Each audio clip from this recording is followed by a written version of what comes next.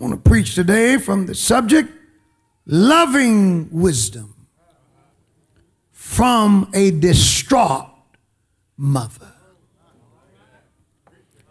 Loving wisdom from a distraught mother. Or I could have named this message, what? What? What? What, my son? What, son of my vows? What, son of my womb? Bless us now, Lord, as we preach the word in Jesus' name. Amen. Allow me to begin by saying, again, I want to say Happy Mother's Day. And when you see this message on a delayed basis, I don't know how quickly we will get it out, but this is our Mother's Day message. And to all of the mothers out there, God bless you. You're doing a tremendous job, and you are invaluable. Amen. Ephesians 4:15, the A clause says, speaking the truth in love. Speaking the truth in love. Ephesians 4:15. Speaking the truth in love. May grow up unto him in all things, which is the head, even Christ. Speaking the truth in love, and grow up in Jesus. Speaking the truth in love literally means speaking the truth in a loving manner, or truthing in love. The emphasis of this passage, my friends, is not merely tone and demeanor, even though tone and demeanor is very important. Colossians 4:6 says, let your speech always be with grace, seasoned with salt, that ye may know how ye ought to answer every man. It is so important that you know how to talk to people. Amen. How to approach them. Mother Turner did a masterful job this morning in our mother's breakfast. And she was all in my message, encouraging the mothers to dispense motherly wisdom. I said to the mothers, you may be retired from your secular job, but in the kingdom, you're not retired. To be a church mother is more than an honorary position. Church mothers are expected to be women who can dispense sagacious, godly wisdom. And I told the mothers, do not be intimidated because you may not be as familiar with the iPhone, laptop, and cell phone, and all these gadgets that are so pervasive in society today. I had something to go wrong with my phone the other day. It wasn't anything wrong. I just couldn't figure it out. And I called my son, called him to the office. Son, how do I get this to work? It won't work. He hit one button. The thing began to work fine. I would still be trying to figure it out. But that doesn't mean that I don't know something. And that I don't have something to contribute. Praise the Lord. You know things. You have years of wisdom, knowledge, understanding, and experiences. Tell you something, you know, if you're 70 or older, 65 or older, whatever, that none of these young people know, none of the smartest of us know. We don't know how to live to get 65. Don't know how to make it to 70, because until you've done it, you haven't. I was somewhere one time in a discussion at a symposium, and I was on this platform, and my credentials weren't then as they are now. And there was another preacher on the platform, and all he could talk about was what he learned in theological classes. And he gave wonderful textbook answers. I spoke, my evangelist Wilborn, from years of pastoral experience. And some of the pastoral experiences conflicted with some of the classroom talk. But everybody knows that there is classroom, then there's real life. And then when he went from academia to pastoring, he found out that the man who was speaking from experience knew more than the man who was speaking from the classroom. You got to put it into action. Oh, when you've never been out on the street witnessing to people, you think the world is full of hurting people. They're just all hurting. We're going to go out and reach the hurting. They're hurting, they're lost, and they're hurting. And we're going to go and soothe the hurting. And we're going to win the hurting to Christ, because they're just hurting, waiting for someone to come and tell them about Jesus. The experienced evangelists know that you don't know what you're talking about. So then you go out with the experienced evangelist. And you don't run into hurting people. You run into people who want to hurt you. Run into people who will cuss you out. Get out of my face with that Jesus of. Matter of fact, get out of my yard. And so now you messed up because you thought they were waiting for you to come and rescue them from their hurting.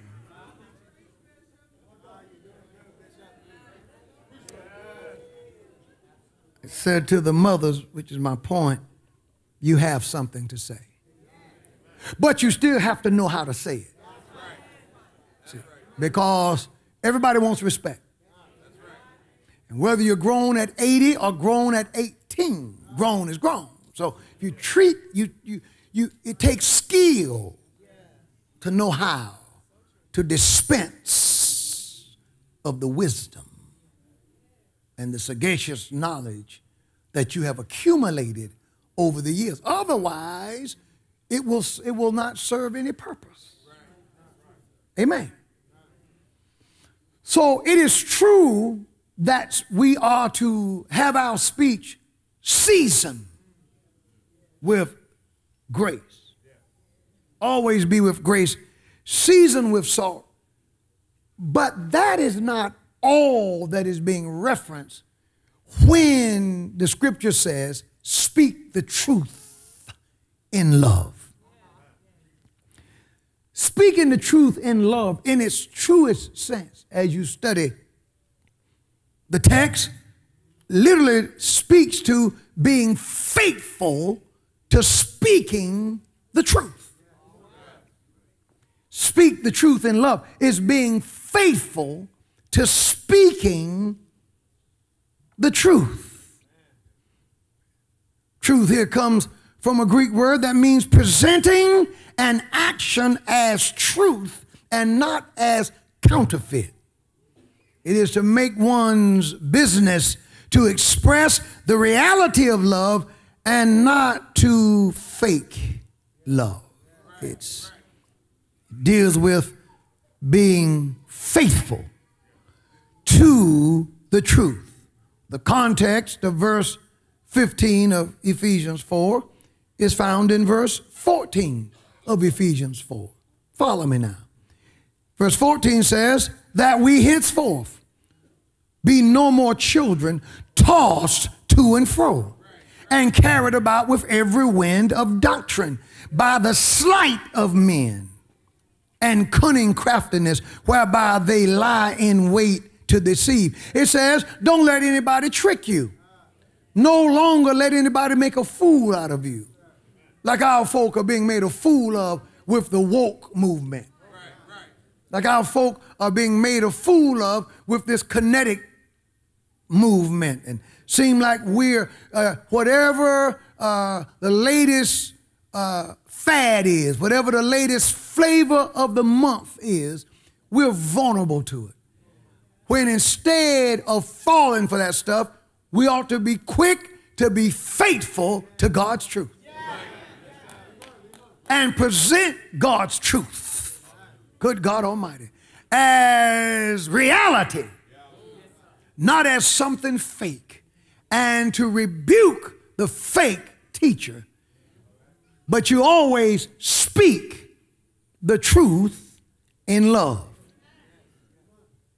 The point of this is that there is no one tone or one temperament to expressing the truth. There isn't. The situation dictates the tone. Situation dictates, praise the Lord, the volume that you use. Little John Jr., 15 months old or so, maybe 16, he's walking now, traveling now, running.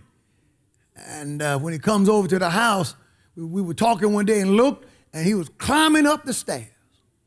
He'd seen people go upstairs before, so he was going up the stairs.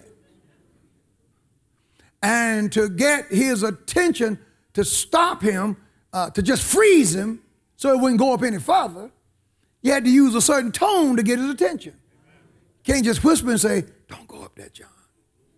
Oh, because he's a rambunctious little thing, and amen, walk up to me now and will reach up for me to shake his hand.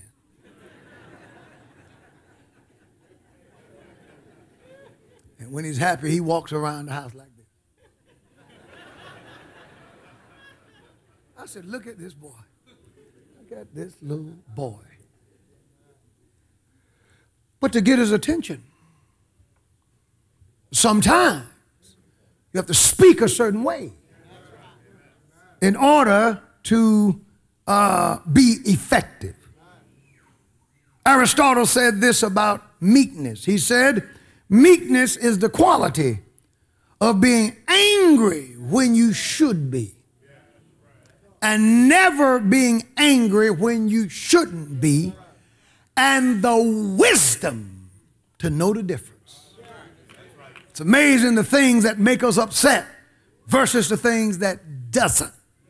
And we don't know sometimes the things that we fall for are things that we shouldn't have fallen for. And the things that many times we stand for things that we shouldn't stand for. It takes wisdom to know when to be angry. And the context there is to be angry and display that anger. The Bible didn't say be angry and display it not. The Bible says be angry and sin not.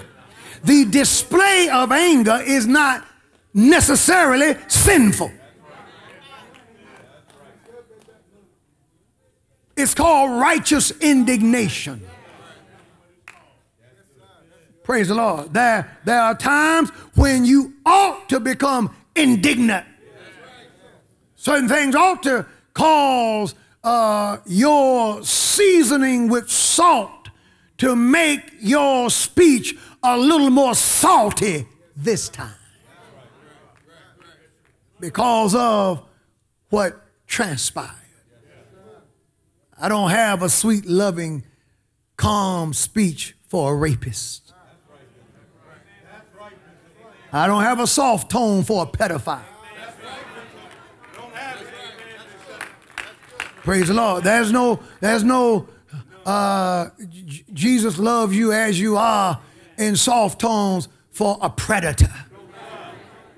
There has to be a form of delivery that relays the point that says this is not all right.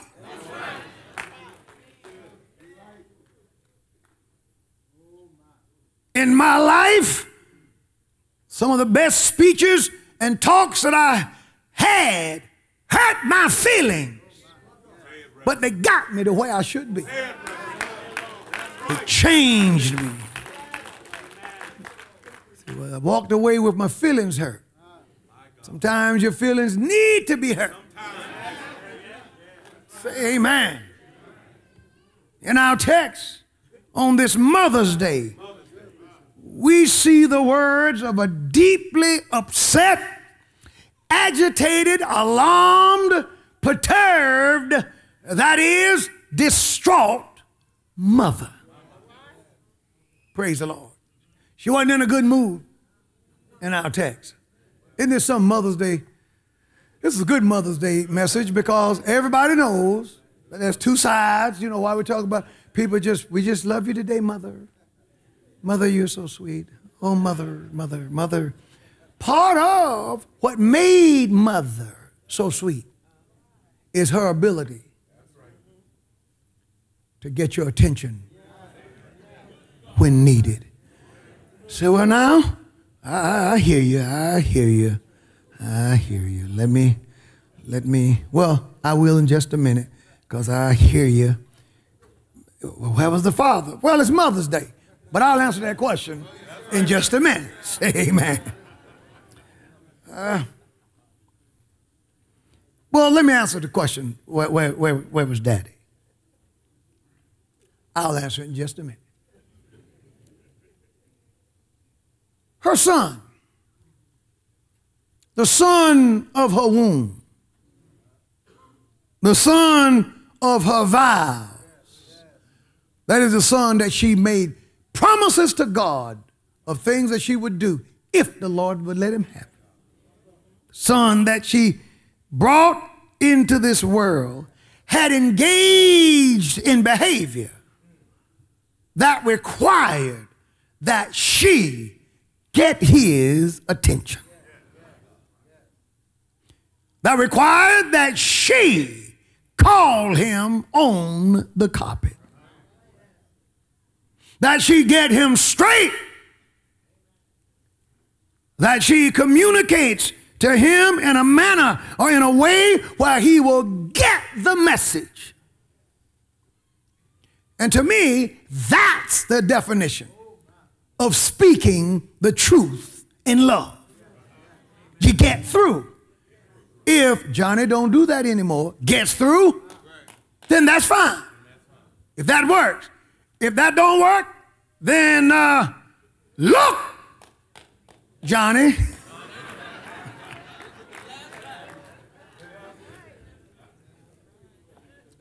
I dare you to do it again. Because you don't want the police to hit Johnny. You don't want the jail cell to close on Johnny. You don't want Johnny to get a record that would affect him for the rest of his days. You see, you kids, I hope y'all got your mama a nice card. I hope you did something because you see, let me tell you, when I know the parents have been good, the good ones are the ones that you got a little angst with. Yeah, I tell you, mama, she just get on your nerves. Now, daddy's all right, or dad's all right. Dad get on your nerves. The ones that rubbed you the wrong way in your formative years were helping you because they told you what you didn't want to hear.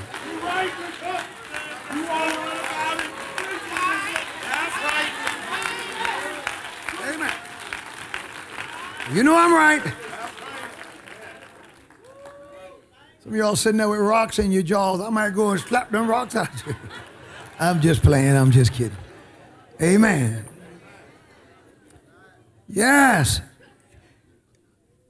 She had to get in touch with him despite the tone. See, because in this day where people are so sensible and, oh man, least little thing, and your feelings are hurt, and you, oh my. But I would invite you in your leisure, read Matthew's Gospel, chapter 23. Read the grammatical points of when Jesus, verse 13, verse 15, and down in the verses when Jesus said, woe be unto you, scribes, Pharisees, comma, hypocrites. He didn't say scribes, Pharisees, and hypocrites. He said scribes, Pharisees, comma, hypocrites. He called them hypocrites, and he said it with an exclamation point. Jesus, the one that you see on the cross, that, you know, that little sissy-looking man they draw up there, that wasn't our Lord. That wasn't our Lord. Our Lord was not politically correct. Our Lord was just correct. He told the truth. He wasn't overly harsh. He wasn't draconian for draconian's sake. But when he needed to get the message across, when he needed to get through to the person, he knew how to do it. And oftentimes who dictate the tools you use is the individual you're talking to. Can I get a witness? So she says to him, what? What? What? She's a far cry from what we see in many parenting, in much parenting today. Today's parents try too hard to be liked by their children much too soon. Now, parents, you do want your children to like you. But you ought not to be concerned. Your chief concern ought not to be that the 3-month-old like you, or the 3-year-old like you, or the 4-year-old, or the 5-year-old, or the 6-year-old, you know.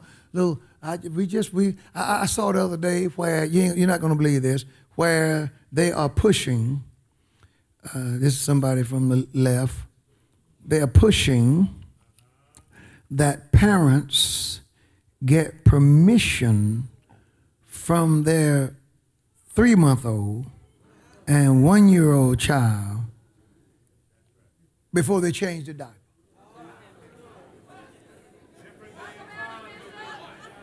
That you train your little 1-month-old laying there in a soiled diaper. Can mommy change it? And you pause right there so the child will learn that before you change the diaper, you've asked permission, because you don't want to be down there in their private parts without the child's permission. That's a word for that. There's a word for that. It's crazy. There's a word for that. That's oh my. To say that's going too far is an understatement of the year. That's so far that it's just gone. King Lemuel in our text is being spoken to by his mother. Nothing is known of King Lemuel, but Jewish legend, and God bless the Jewish nation, tomorrow, our president is about to perform what I call a Davidic act. Getting ready to act just like King David. David made Jerusalem the capital of Israel. King Cyrus, see, the Iranians are the descendants of the Persians. Darius, Cyrus, these were Persians who on record in the Bible recognized Jerusalem as the capital of Israel. Said all who want to go back down to Jerusalem and rebuild the temple at Jerusalem. Even back then, it was recognized as the capital of Jerusalem, of Israel. Presidents Clinton, Bush, and Obama promised that they would move the embassy to Jerusalem to recognize Jerusalem as the capital of Israel. When David was bringing back the ark of the covenant of the Lord, he said, lift up your heads, O ye gates, and be ye lifted up, ye everlasting doors, and the King of glory shall come in. He was bringing the ark of the covenant back to Jerusalem. Tomorrow, America moves her embassy to Jerusalem. That's a big deal for anybody who understands the Bible. Isn't that something? King Lemuel, according to Jewish legend, is identified as King Solomon. And the mother who is giving the advice to King Lemuel / King Solomon is his mother, Bathsheba. Praise the Lord. God knows how. God knows how to redeem a person, raise them up and make them somebody. You have to be careful how you write people off.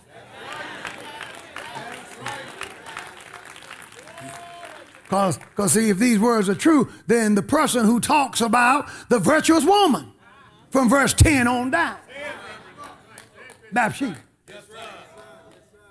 teaches what kind of woman every one of us, you women, want to be.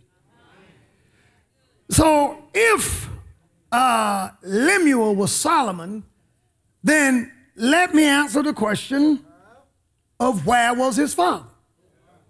Well, his father, of course, was David. And his daddy, he wasn't missing in action. He wasn't an absentee dad. By this time, his daddy was dead. See, his daddy had already given him advice. His daddy told him in 1 Kings chapter 2, says, now in the days of David drew nigh that he should die. And he charged Solomon his son, saying, I go the way of the earth. Son, I'm getting ready to die. And he says to young Solomon, probably 20 years old, if that, be strong. So I'm getting ready to die. Be thou strong. In other words, I can't go with you now. I can't cover you now. Be thou strong and show thyself a man. And keep the charge of the Lord thy God, to walk in his ways, to keep his statutes and his commandments and his judgments and his testimonies, as it is written in the law of Moses, that thou mayest prosper in all that thou doest, and whithersoever thou goest, thou turnest thyself, that the Lord may continue his word, which he spake concerning me, saying, if thy children take heed to their way, and walk before me in truth. You see that? With all their heart, and with all their soul, there shall not fail thee, he said, a man on the throne of Israel. So by now, my friends, his daddy was dead. But his mother, she spoke up, because by the time she spoke this, it is believed that Solomon had begun to indulge in witchcraft. That Solomon had begun to get into magic and serve gods that he ought not.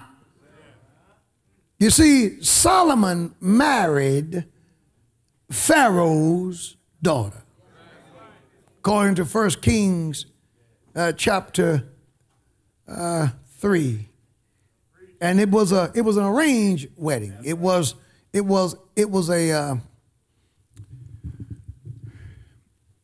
political move. And it showed actually the strength of Solomon, because it showed that Israel was a stronger nation by this time than Egypt was, because the kings would not have offered their daughter to a lesser kingdom, a weaker nation. So God had given Israel under David's reign war, and under Solomon's reign peace, but he gave them peace through strength. And so we see here where it says, and Solomon made affinity, an alliance with Pharaoh, king of Israel, and took Pharaoh's daughter and brought her into the city of David until he made an end of building his own house. Brought her to Jerusalem and kept her there until he built his palace and the house of the Lord. And the walls of Jerusalem had walls round about. See?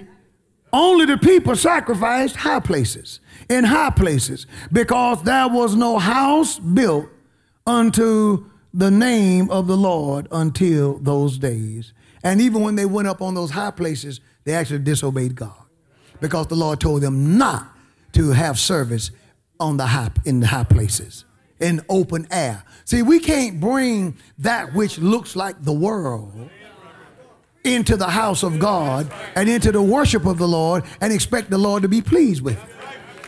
See, you can't worship the God of the Bible any kind of way. He tells us how to worship him. This is why the legends should have thought twice or three times before they hooked up with a Snoop Dogg.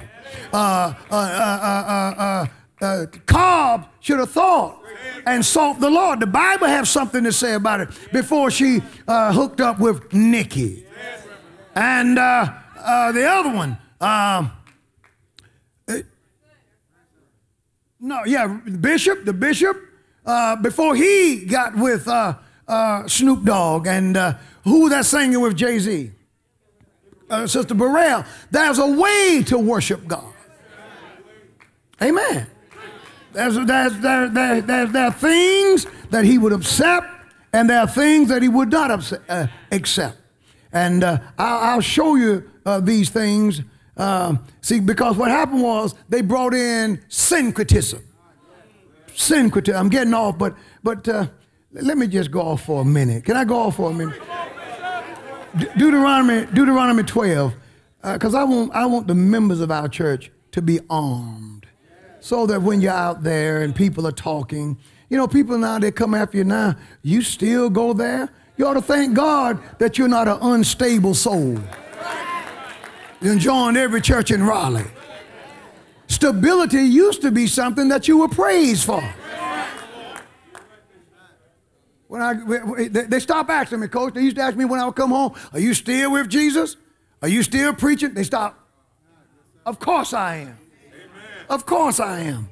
And I'm going to do it until the day I die, and I celebrate my stability in Christ Jesus. I got saved and I joined the Temple Church of God in Christ. And I stayed there until I started the Lighthouse Church of God in Christ, and preached there until they appointed me to the Upper Room Church of God in Christ. And for a while I pastored the Upper Room and the Lighthouse Church of God in Christ. And now I only pastor the Upper Room Church of God in Christ. There's 3 churches. And now I'm the prelate of MC Third Church of God in Christ. I am not an unstable soul. And I celebrate my stability in Christ Jesus. It's not a weakness, it's a strength.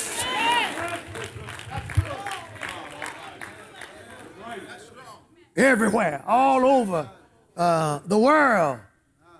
Joined every church in Raleigh. That doesn't speak well of you. Means you're double-minded.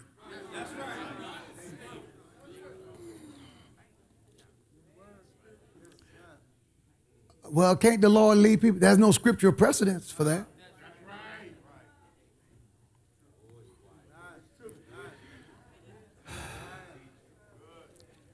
Deuteronomy, just for a moment here, I'm going to get back to this mother. Today is Mother's Day. It's Mother's Day. I'm not supposed to be talking about this stuff, right?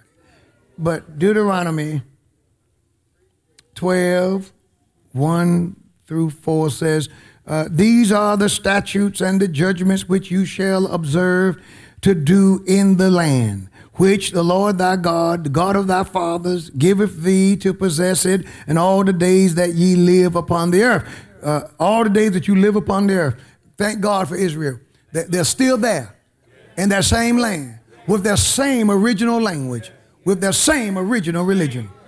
Ye shall utterly destroy all the places wherein the nations which you shall possess serve their gods, upon the high mountains and upon the hills and under every green tree. And you shall overthrow their altars and break their pillars and burn their groves with fire. And you shall hew down the graven images of their gods to destroy the names of them out of that place. You shall not do so unto the Lord your God. That is, don't worship in that way. You don't go to those places. After you break down those altars, you don't set up shop there to worship like that. Right there in the Bible.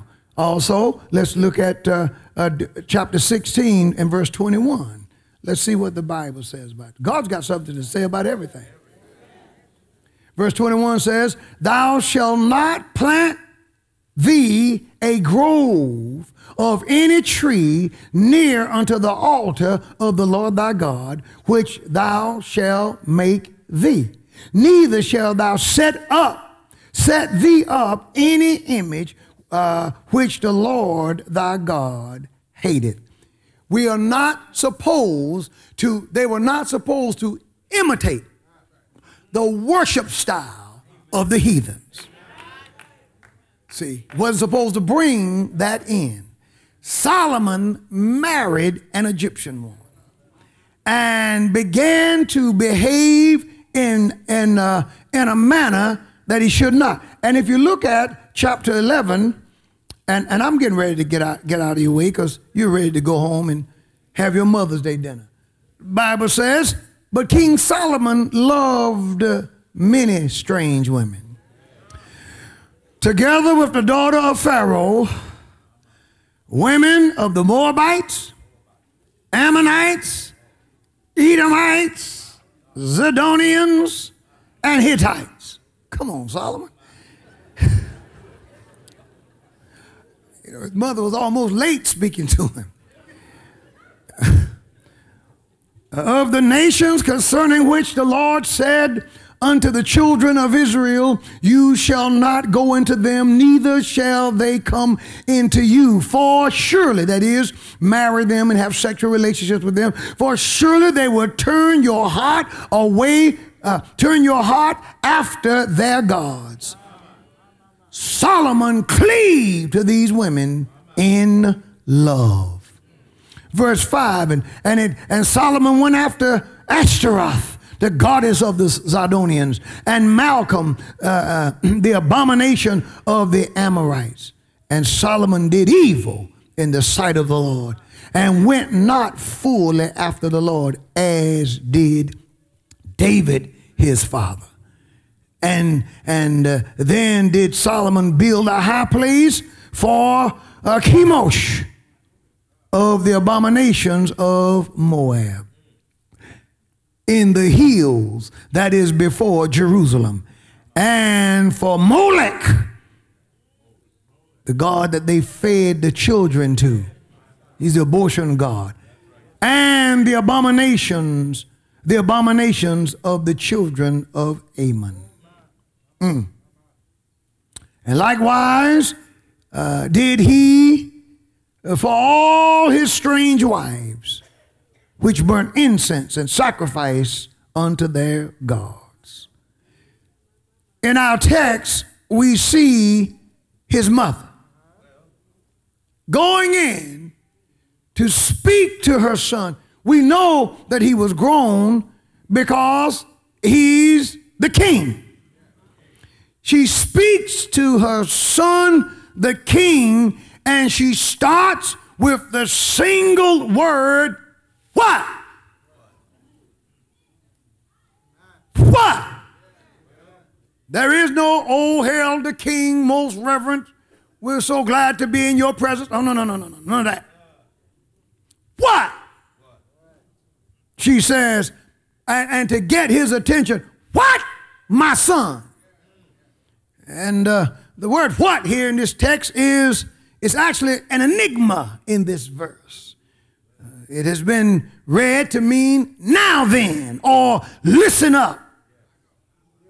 All theologians agree that this what is an attention-getting device.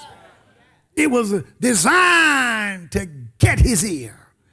And so she walked in and she used this what to express her dismay, to express her surprise, to express her disappointment with her son.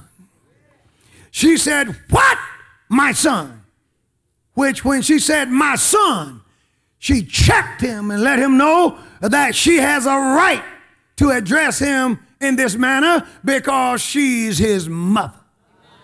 In other words, I come to talk to you now, praise the Lord, like a mother would talk to her son. Praise the Lord. Put all the guards out. Put all these other people. Yeah, that's right. This is Mother's Day. I got to tell you something, Negro, that you need to know. What? My son. I can see Solomon now looking at her, and he had thought what, but she brought him down. What? My son. Are you with me? And then she said, let me tell you, the son of my womb. That is, I brought you into this world.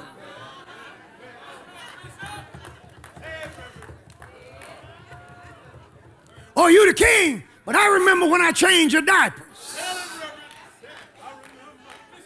You're large and in charge now, but I had you when it was goo goo gaga. When if it wasn't for these paps that you did suck, you would have never become king. I need to get your attention. Oh, that we had more mothers. You see the boy going off, and there you are trying to make excuses for him. See your child going off. Parents or something can know their child is wrong and then pretend that you don't know. Pretend that you're not aware. Pretend that you don't see. You see everything else.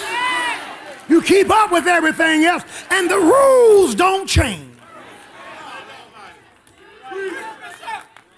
Rules don't change because it's your child. Rules of life doesn't change because you love your child. You ought to love them, but you ought to love them enough to say, what?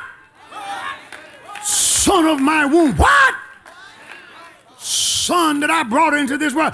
What? Son of my vows. Before, praise the Lord, I conceived you. You were not the first child that I was pregnant with. Somebody check your phone. That's bad, ain't it? Let them get it.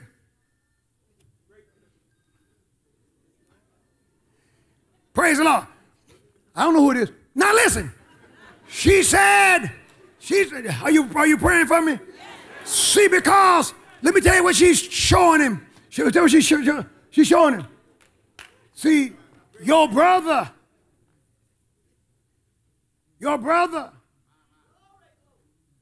mothers, your brother died. See, the first child that I had for your daddy, I was bathing myself. It was a time when the kings were supposed to be out to war. My husband was out to war. The soldiers were out to war. But the king was out of place. David was out of place. And son, it was right after that special time of the month with women. I was bathing myself and the king saw me. In other words, Solomon, let me tell you who you are. The king saw me and sent for me. See, times are very different then. See, we live in a democracy. She came along in an aristocracy. The king had power. And when the king sent for her, she had to come. Well, I got my rights. He's the king. And brought that woman before the king. And David took up a relationship, an adulterous one, with Bathsheba. Bathsheba got pregnant and told the king. The king called her husband Uriah off the battlefield and said, "Go get with your wife, because see, we're gonna fix it. We're gonna fix this, and we're gonna tell, praise the Lord, David. We're gonna tell Uriah that the child is his." But Uriah was so faithful to David and to Israel that he would not lay with his wife while Israel was at war. See, she's trying to tell him who he is. See, you've gone off, but you need to know who you are. Parents, you need to tell your children who they are. A young lady that we spoke to earlier, tell that baby as that child grow up, give them their history. Let them know you're special. God had to reach over here and reach over there, do this and do that for you to even get in the world. So you really got to make something out of your life. I feel my help. And praise the Lord, I'm preaching good. And but Uriah wouldn't do it. So David had Uriah killed. Solomon's still standing there listening, wondering, what does this have to do with me? And he took me to be his wife. And the baby that I was carrying, when I gave birth, the child got sick. Your daddy fasted and prayed that God would heal the baby. He didn't shave and he didn't bathe, laying before the Lord. But God took the baby. They didn't even want to come and tell your daddy that your eldest brother, by me, was dead. David looked at them when they came in the chamber, and he could tell by their expression, the news is not good. And when he understood that the child, your brother, had died, David got up from the fast, called for some food, began to shave and bathe. And one of them asked the king, "What are you doing?" David said, he can't come to me, but someday I can go to him. Oh, Lord. And it broke my heart. Bathsheba said, when I lost my son, she said, but I prayed. And I said, God, I'm talking about my vows now, if you let me have another one, if you just let me conceive again, I'll raise that boy right. I'll teach him the ways of the law. I'll tell him about his father. I'll tell him about Abraham, Isaac, and Jacob. I'll tell him who he is. And son, the Lord touched me and David one night, and I conceived again. Next thing I know, then came you. And that ain't all, son. But when your daddy was on his deathbed, some of them dummies who were keeping him, they brought a young lady in the room and laid the young lady on your daddy and tried to see if she couldn't warm him up. but I found out that you can't send a child to do a woman's job. She said, I walked in there while your daddy was dying, and I said, David. He responded because he loved me, knew my voice. Oh, oh, David. David said, what is it, baby? His mind went back because he loved Bathsheba. And she said, didn't you promise me that my son Solomon would become the next king of Israel? David said, yeah, I promise. She said, well, Adonijah has already usurped the throne. David said, death, wait a minute. Sickness, wait a minute. He got up out the bed and went and set the record straight. And now he told Solomon, I'm getting ready to leave here. Oh, Lord, I just read it to you. He said, show yourself a man. Thank you, Jesus. Be a leader. Now let me fast forward it to the time of the text. She said, I didn't raise you to serve no Egyptian god. I didn't raise you to do the things that you are doing. What are you doing with yourself? Parents, you need to tell your child, I didn't raise you to smoke marijuana. I didn't raise you to drink beer. I didn't raise you to become a dopehead. Son, I didn't raise you to be a homosexual. Daughter, I didn't raise you to be a lesbian. Oh! Can I get a witness here? I didn't raise you to become a Muslim and you're walking around saying Assalamu alaikum. I raised you to serve the God of the Bible. I raised you to be somebody. Yeah! Oh, yeah!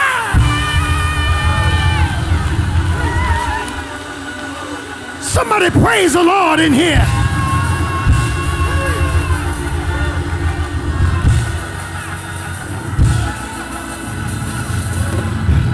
Shake somebody's hand, ask them, how did your mama raise you?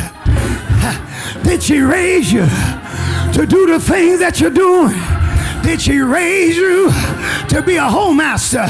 Did she raise you to be a prayer dodger? Did she raise you to question the Bible? Did she raise you to be a man that won't hold a job? Did she raise you to be an excuse maker? Did she raise you to be a hoochie mama? Did she raise you? Oh, Lord, good God Almighty. I want to tell somebody that it's time to get right with God. It's time. Yeah. Yeah, Lord. I'm getting ready to close here. But I want you to do this. And I know I'm asking you to speak to your neighbor. I want you to tell your neighbor, I'm not above anyone. But I am above some things. Oh, Lord. I'm not above any person, but I'm better than some actions. I think too much of myself to fill my belly with wine and alcohol. I think too much of myself to fill my brain with drugs and my veins with drugs. I think too much of myself to go to school and learn nothing. I think too much of myself to let the devil make a fool out of me because I've been raised to be somebody. Mothers, when you get home, fathers, when you get home, tell your children who they are. And if they act like they're not listening, get their attention. What?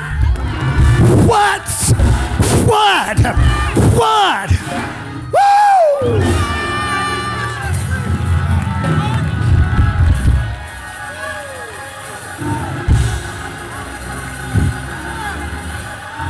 On this Mother's Day, black folk know we ought to be ashamed.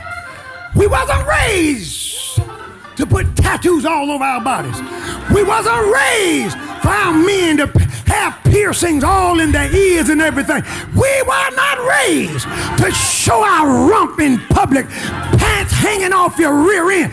We were not raised to enjoy hip-hop, beat-bop, and all that crazy stuff. We were raised to be somebody. We overcame slavery. We overcame Jim Crow. We overcame all these things. And look at us now.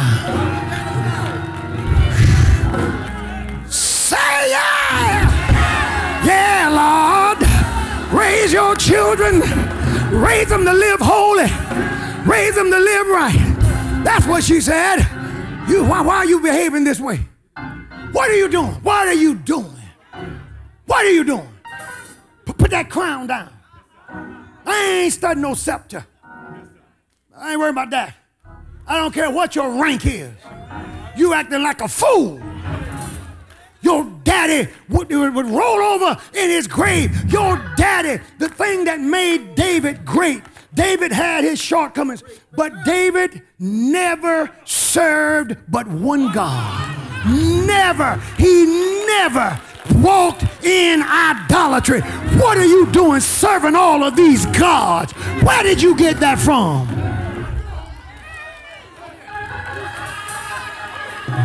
Something ought to rise up in you. Something ought to rise up in you. Family pride. You're Thomas. Ben's son. Just that alone. Just that alone ought to prevent certain things. James, you Elder Turner's boy. Now you know good well James Henry Turner's son can't be out there acting the fool. Mother T, that's you know just that alone ought to keep you.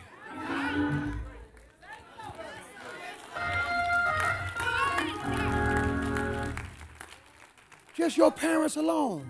Little Williams, Thomases. Let me start calling the roll. Lester's. What is this? Woodens. What is this? We act like we hadn't been told. That's your mama right there. That ought to dictate her. She's a class lady. That ought to control you. Well, I want to lay my own path. These are the misings of a fool.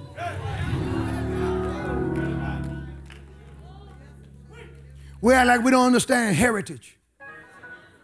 And then sometimes you're the one in the family that God uses to charter a new course. Because for some people, the answer is yes, I was raised to be all these things. Yes, I was raised to smoke dope. Yes, I was raised, but I heard an old story of how the Savior came from glory and how he bled and died on Calvary to save a wretch like me. Can I get a witness here? Then I cried, oh, Savior, come heal my wounded spirit. I repented of my sins and I won. How many won? The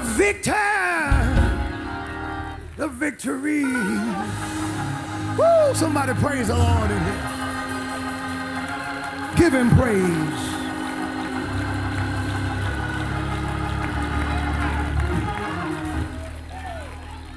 That good mother said, see, she raised him to be somebody. Notice her language. King Not losers now. Kings don't give their strength to women. That's physical strength, sexual strength, and financial strength. Kings don't do that. Kings don't get drunk. I'm raising you to be a king. So you raise them right. See, well, I know some people around the corner and their parents ain't that strict. Well, maybe their parents aren't raising their children to be kings. Maybe they don't want theirs to reign. Maybe they don't care. But you are being raised. A good stepmother step in and teach you right and check you. You ain't my mama. I'm the best one you ever had.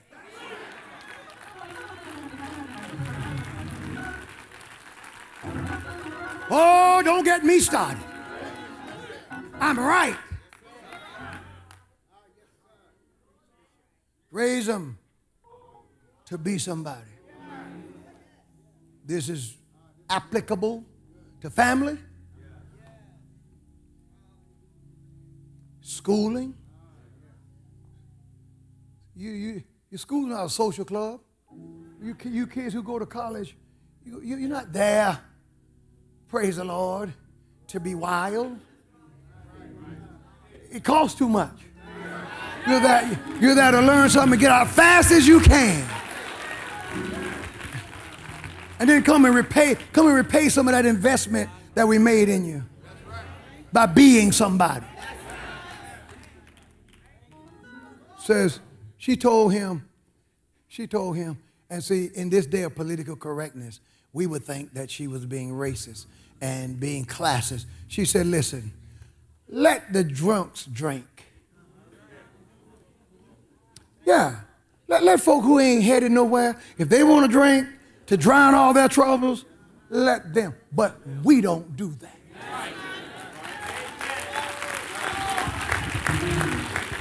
So I'm teaching some of you right now how to be a parent. Well, some people just choose to be drunks, and that's their choice. We're not going to judge them. That's all right. But over here, we don't drink. No. Don't tell them that stupid like that. Tell them the truth. Son, they're losers. And losers lose. Daughter, I'm raising you to be a winner. I'm raising you, son and daughter, with high expectations. We do not do those things. Instead of trying to drink our problems away, we pray our problems away. Instead of trying to drug our problem away, we work through the problems. We ask God to give us power to work it out, to work it out, to work it out. And you never, somebody say never. Never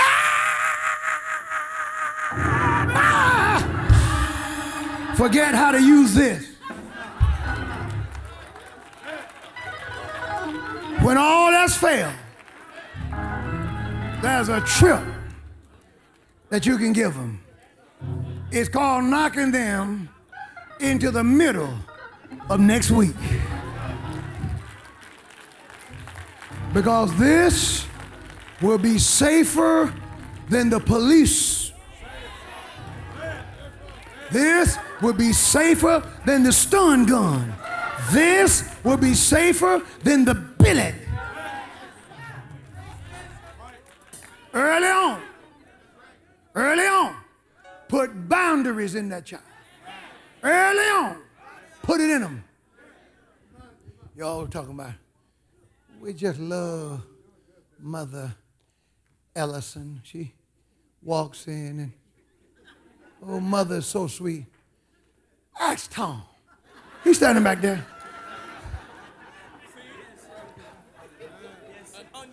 I remember running, trying to get away from her. When we figured out we could outrun her. Mom didn't. See, when Mother was a little girl, my mama used to be a sharpshooter. She could shoot. Probably still can. So we're running. I'm trying to get away. She can't catch me. Mama just stopped and grabbed the broom and sent a projectile. And I'm running. And Tom, am I telling the truth? Bam! You know what? What'd you get out of it? I learned not to ever do that no more. No matter what. I learned two things. Don't do what I did to get me in trouble in the first place, but the next time I get in trouble, whatever you do, don't run. There's a price to pay. That's right. And she used to tell me as a little boy, she would say, son, every time I see a vision of you in the future, I see you doing something wearing suits. She was telling me all the time. We weren't even in church at that time. But God. But God.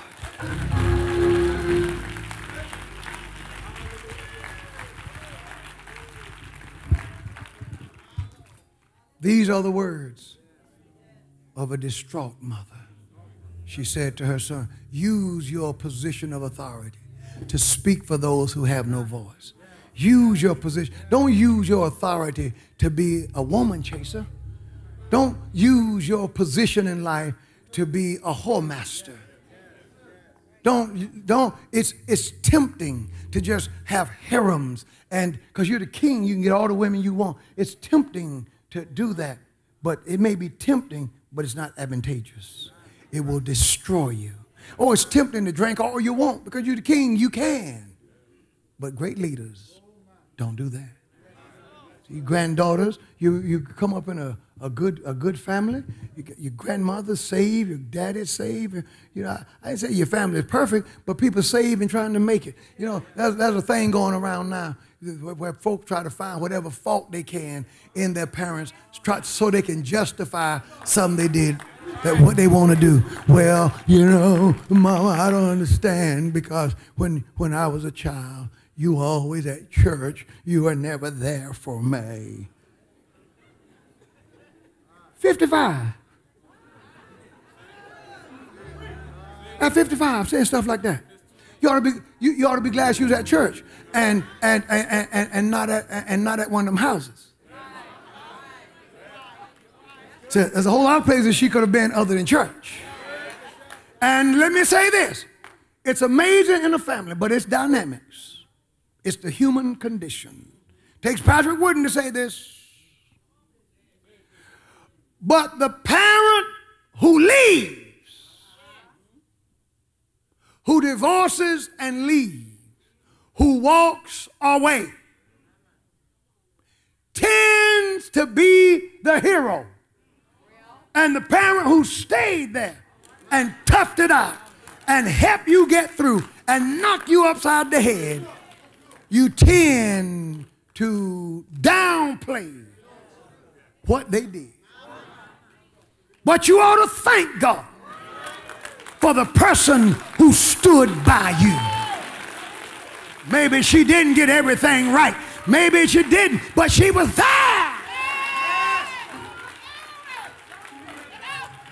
I wanted to go live with my daddy. You know why you didn't? Because he didn't want you. You were where your only option was. And then sometimes we make heroes out of the person who left. Whatever reason. It wasn't between me and them. But my mama was there for me. All my life. I have fond memories of my father, but my mother was there for me. That little lady right there. I don't remember my father never spanked me. He was a good dad. Wasn't there? So you mad with the one who kept whooping you, but the one who was whooping you was the one who was there.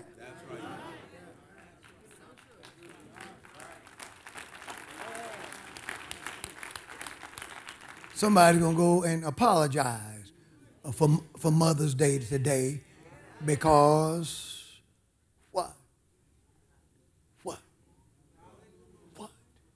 You've been barking up the wrong tree. You've been blaming the wrong one. At least in this case, David was dead. She called him on the carpet.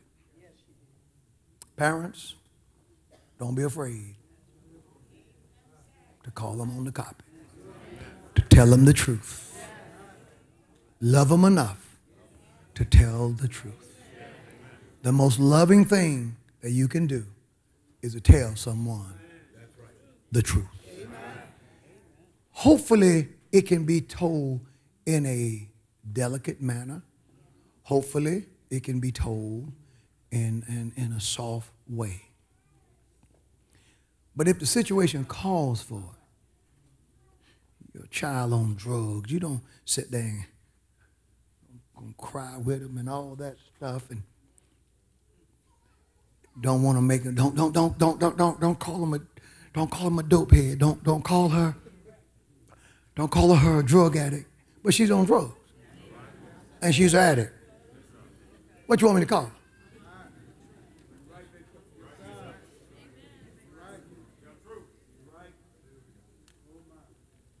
Maybe, you know when people change? When people see how awful they are. The awfulness of your situation. When you come face to face, that's when you got saved. You came face to face with how dirty you actually were. We came face to face with the fact that we were lost. Lost.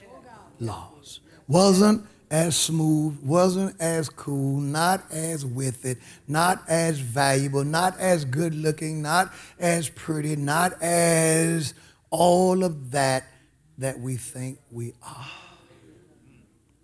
And we realized that we needed a Savior. And after she rebuked him about all the women that he was messing with, laying with, blowing his wealth and everything else with, I heard her say, who can find a virtuous woman? For her price is far above rubies. Now they go into all that. Say amen.